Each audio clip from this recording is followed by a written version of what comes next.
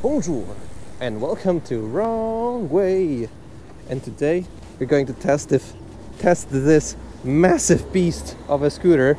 Just compare the tire size. 15 inches. This is 11 inches. The DUALTRON CITY. So let me tell you more about it. Wrong Way.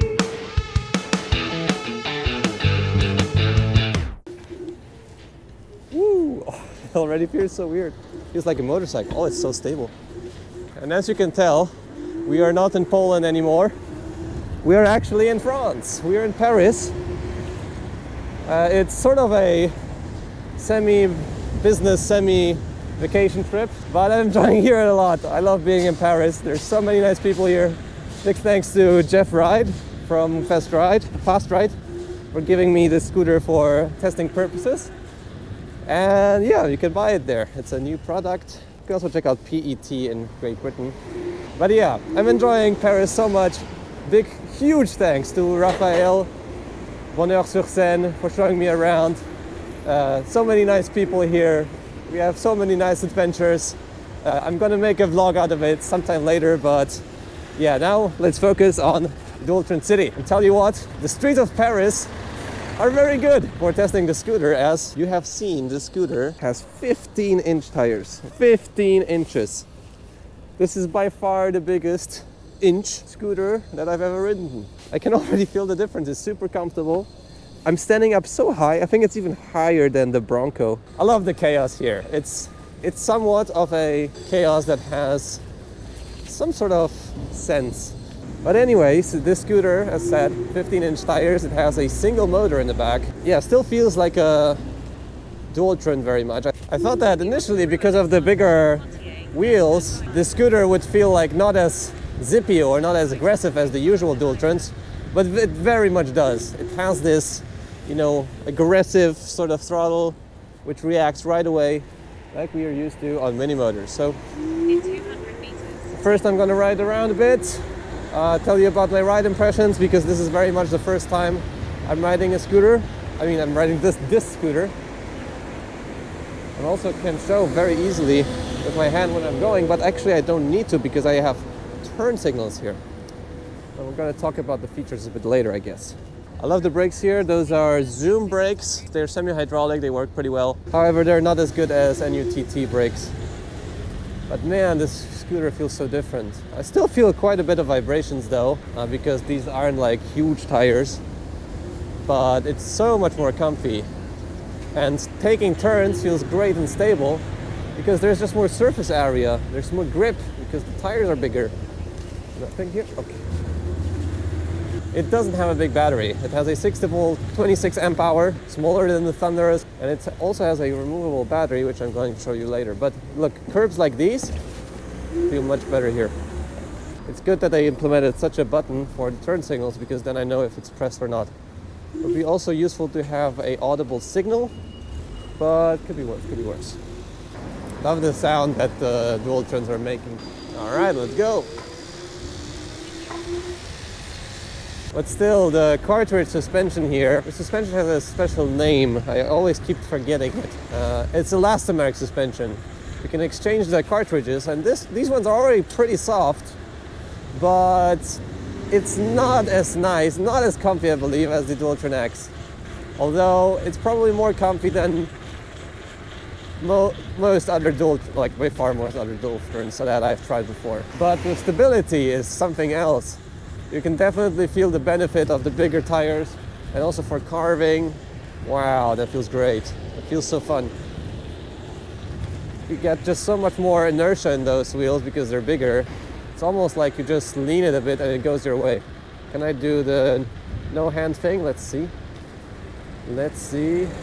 Woo! Yeah. And look at that. That's the cycling lanes we have here in Paris. And that's not even like a big one. Woo! Has a bit of holes, bit of potholes.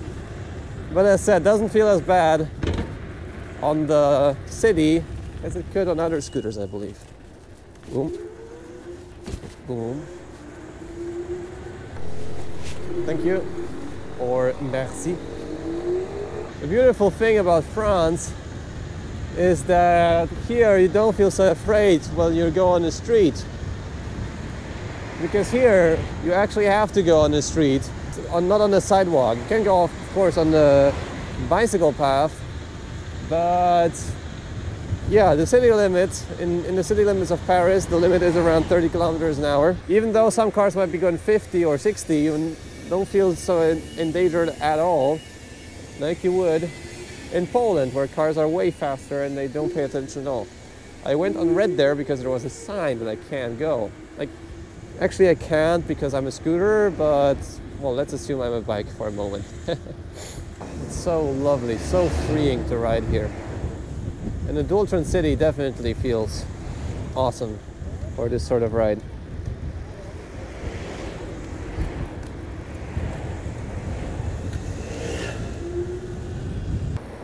Alright, let's get back on the road. Hopping down the curb, no problem. Now let's turn on the turn signals.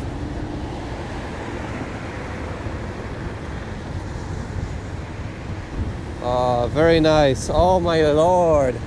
It's so nice to ride a scooter at 50. Wow.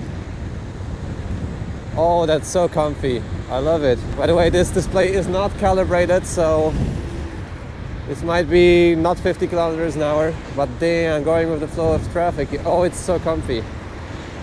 It's just the fact that I don't need to fight with the handlebar so much as I need to with scooters that have smaller tires. Still feel the bumps, they're still there. Definitely better than on the Thunder, worse than on a wheel. For what it's worth, I'm pretty impressed. Like if this scooter would have like a bigger battery, like 50 amp hours instead of 26, I could definitely see this as a great means of transportation for longer distances. Because in the end, I don't like motorcycles so much because I can't take them on the bicycle path. And going like now 30, 40 isn't a problem for me. I don't need to like mash it all the time. So yeah, it seems like a pretty cool option. Or even like going 50 then on the road would seem really comfortable, and then if I go on a bicycle path I can go slower again.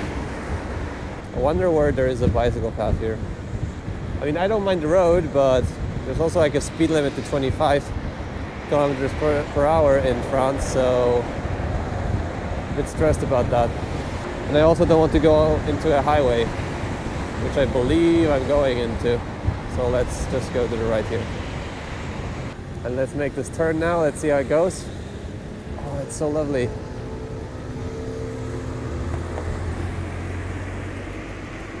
And voilà, le chemin pour les bicyclettes.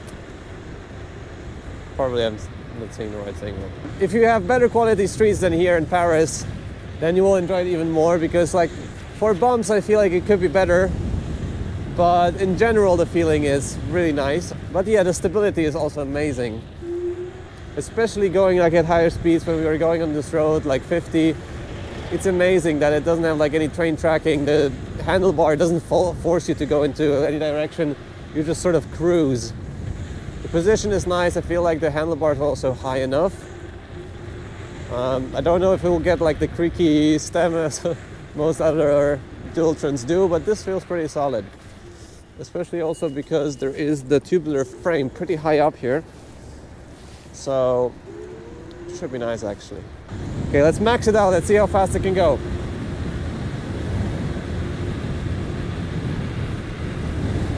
Right, probably around 60, something like that. 65. Okay, I won't go faster. I don't want to be dangerous. That's it. It was a pretty wide open road. That's good enough. See how much I changed? I feel the regen also kicking in, regenerative braking. Oh, and here's like a small stand, so I can easily stand on the scooter, because the deck is so high it's kind of a pain to get down every time. I think I also have a horn here. Whoa, that's a loud horn. Yeah, on this sort of like better quality road, this feels amazing. So nice. But it definitely feels great at those speeds. So planted. I'm also so high up. I think that also makes the ride or the experience better, because I can see just everything. Okay, now we'll make an acceleration test just with this display, so take it or leave it, can be accurate, can be not. Let's see how it goes. Also not full battery. Let's go up to like 50. Whoa. 30, 40, and 50. I would say probably it's as fast as the DUALTRON Man that I was testing. Definitely feel less power up the hill. Oh, that's the bicycle path. Damn it, I should have gone there. Can I still go here? Yeah, look. Small curb. Wow, no problem for the man. I mean, no problem for the city. All right, so I managed to find myself in a bit of a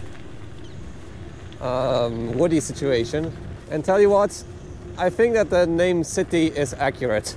I don't enjoy riding this thing so much off-road. Even though it has big tires, oh yeah, the suspension isn't really soft. So if you're looking for an off-road scooter, probably going with like a Nami or even a DUALTRON X, although it has just street tires available, is pretty good, because this just feels way too rattly, way too stiff for going off-road. But here on the city, yeah, it feels great. It feels really great. But we're already at 60 volts. I didn't drive far, and that's like basically almost half battery.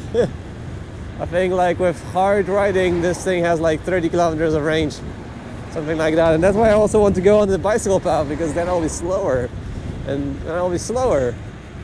I'll feel better. I mean, I'll have more range. Try to slow down just a bit more to see how it is when driving a bit slower. Yeah, oh, definitely you can feel a lot of the bumps. I don't have any frame of reference because I never went here with anything else, but just by my voice you can tell that it feels pretty rattly. Alright, so now that we are in a bit of a quieter place, let's talk about the features and general build quality and impressions of this scooter. And just taking a look at it, it is so huge. That's what she said. It's humongous. It's 150 centimeters long, longer by like 25 centimeters than most scooters, and definitely most performance scooters. This thing is huge. So yeah, that's my first impression. 15-inch tires, very high off the ground. Really like the position here. Really cool. But let's take a look at the handlebars maybe first. We have these Zoom semi-hydraulic brakes. We have the turn signals here, so we just press a button here. And then we have the turn signals here on the back, and this is also the whole light array. Oh, scooter turned off because it was on for a while. Boom. And this is also the whole light array. So we have the turn signal here, and we also do have a brake light. Boop, boop, boop. So this is very nice. Maybe I would like the turn signals to be a bit further away, so cars and bicyclists and I know pedestrians can see better which way you're pointing, but that's already pretty good. However, this innovation didn't go into the front. There is no turn signals here, and the light array is terrible, just like the old DUALTRON Thunder. There's no usable nighttime light here, so we need to just add something here onto the handlebars, which sucks. And I wonder why, with such an innovative scooter, we still have terrible lighting. But on the topic of lighting, this scooter has 9 RGB lights, and you can see it from the side. This scooter is just glowing, and I'm sure that in the night it looks amazing. Now, if you're not a RGB fan, you can also turn it off by just pressing a button. But I think for safety and definitely the cool factor, I would leave it on. And the RGB LEDs are here, 1, 2, 3 on the swing arms, 4, 5, 6, 7, 8. Where's the 9th? I don't know, I forgot. But there's 9 for sure. And just taking a second to look at this thing, I'm very glad that DUALTRON keeps innovating, keeps making interesting stuff, and keeps experimenting. Just like with the DUALTRON Man that I tried a while ago, because this just breeds innovation, and maybe some idea will work, maybe some will not, but I'm very happy to see interesting products from DUALTRON. Well, anyways, let's go back to the handlebar here. We have the button for the RGB lights. This button is for the horn, and it's very loud. It's located here. And then we have also the forward button, which I don't know what it does, and this E button. I'll check that out later.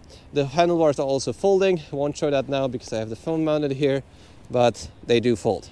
Here we have a clasp which would hold the stem in place if we fold the scooter. However, there is nothing to connect it to here on the bottom. I think one part is here missing, or maybe we need some accessory from DUALTRON. Further on, we have the mini motors display, which is by far my favorite on scooters. Maybe just the NAMI system is a bit more advanced, but I feel like this is the standard, and the throttle is also very, very responsive. I also like the grips. Now moving on here, all of the cable routing looks very nice. Goes in here, goes out here. There's proper sealing here, proper, you know, rubber parts here, elements, so water won't get in so easily. And yeah, all in all, cable routing, maybe except for that doesn't look that good, looks pretty solid. Now this is not a review. Also check out maybe other channels to see, or other users and forums to see how their scooter is performing, but that's my first impressions here. Also really like the design here. There is several tubes coming along into the deck. This looks really solid, and therefore the stem is also a folding bit is also a lot higher, so that's also why the handlebars feel so much stiffer on the stem, because usually this part is around here, and this exerts a lot more force onto the handlebars and makes it more wobbly. And this is very, very solid, especially for a DUALTRON. Here in the front we have the swing arm, and this looks all really solid. Cables nicely routed, but the mudguard is definitely too short here on the front part. This thing will get filthy when it will be raining. The back part of the mudguard here though is good. So this thing should be like this long. So maybe they'll improve that in the future. Said here's the horn. Here's a bit of a accents and a cool wheel. The RGB lighting, and here we can see the kickstand, really solid. I'm glad that the era of low quality kickstands is over, hopefully. So here we can see maybe something weird. There is a crease here, or a space, an open space. What is this space for? Well, here we have the charge ports. Standard charging time, I believe, around 13 hours, but you can also fast charge it with a fast charger at around 5 hours. Still a bit disappointed that it takes so long to charge this thing up, but that's what we got here. And in the middle, I don't know what this button does, I think nothing. But in the middle, we have a keyhole. Wow! What is this keyhole for, Adam?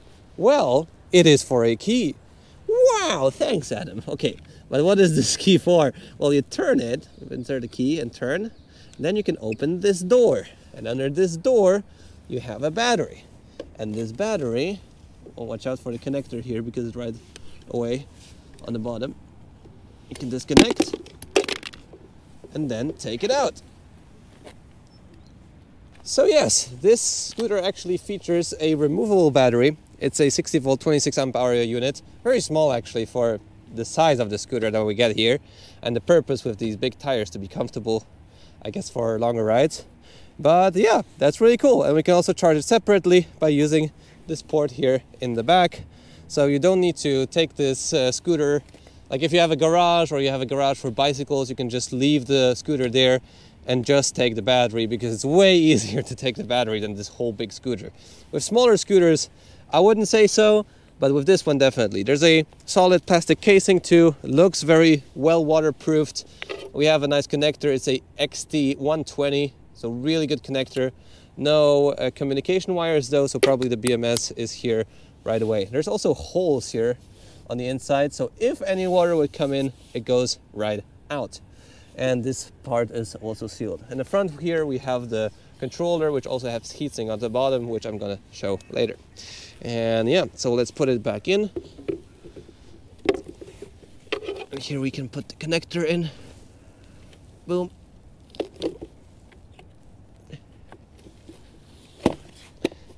In place. And now we can close up the door. Very easy. Lock it. Yeah, and that's it. Very cool option. Now, I wish that the scooter would have a bigger battery, because for its size, I think that's what it actually needs. But I guess if you also make shorter rides and you want the additional comfort and stability, then yeah, that's that. And if you don't want to take this whole contraption into your home, then it's definitely better just to take the battery. Now, the deck is pretty roomy. I like it. A footrest though is lacking here in the back. This is just a tail mudguard, which also has like a rod here for stability, but you shouldn't put your feet down here.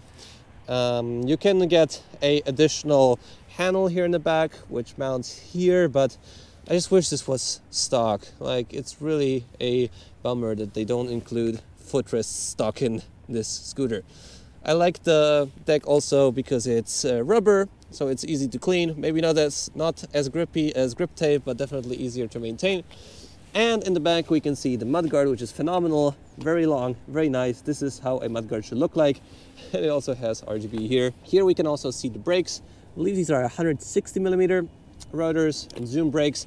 Now, with this size of a scooter, I would probably like to have already motorcycle grade brakes, because probably the disc swirl or the pads will wear off here pretty quickly, as there is not that much regen. Oh, by the way, I forgot to show you. Also, all of this compartment here is metal. Everything is metal, and those are the holes I was telling you about earlier. So yeah, this is the DUALTRON City scooter, a pretty weird contraption, but I actually like it quite a lot. If you really care about this high-speed stability, you don't want a steering damper, and you still want the scooter to turn like a regular scooter, because this will have like a smaller turning radius than a scooter with a steering damper, and this is pretty cool. I think still that the battery is quite small for the size, but hey, if you just make small distances, maybe that's something for you. If you make bigger distances, I definitely wouldn't get it. I like the suspension, but it still feels very stiff. It feels more sporty than comfortable. I think that the DUALTRON X has still better suspension than that, but the stability is on the highest level of any scooter that I ever recorded, and that's something really important, because usually scooters have small tires. You get, you just lift one hand up and then you can fall very easily. With this scooter, I think this is way less possible. It feels very sturdy, very stable. Yeah, that's something just I really like. And you're also standing very tall off the ground, so you have more visibility, and the geometry is very nice. So yeah, I think it's pretty cool to ride this scooter. So buy an electric unicycle. And with that said, if you're still here, leave a like on the video, subscribe to see more content like this. I'll see you in the next video. See you soon. All right, let's go.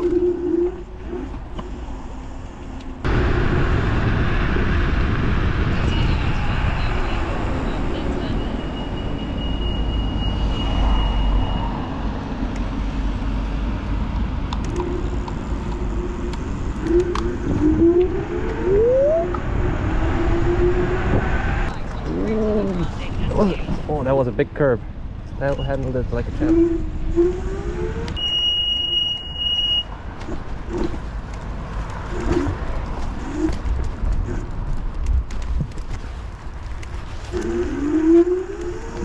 So enjoyable.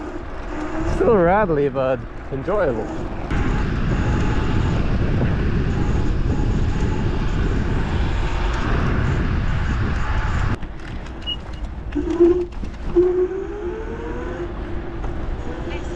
Oh, turns feel so great.